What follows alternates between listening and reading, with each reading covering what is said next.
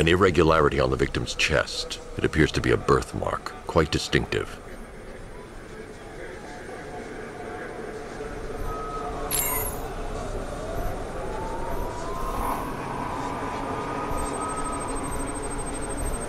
There's a bullet lodged deep in the upper bicep.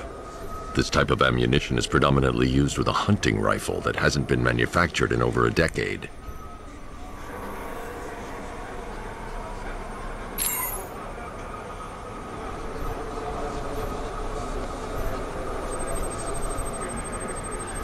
The left foot is missing several toes. The site of amputation suggests the removal of non-viable tissue in the treatment of frostbite. Alfred, I've ID'd the victim as Robert Kincaid. He was a microbiologist who worked for Stag Enterprises. Many believe the shooting was connected to Kincaid's knowledge of controversial research, although that remains unverified. He took a teaching post in Atlanta, which is where he was reported missing. Do the details of the disappearance match with the others? They do indeed, sir. Also, your request to cross-reference the parks and playing fields has proved fruitful. I've come across some leasing documentation that appears to have been falsified. Someone is attempting to cover their tracks. Find out anything you can, Alfred.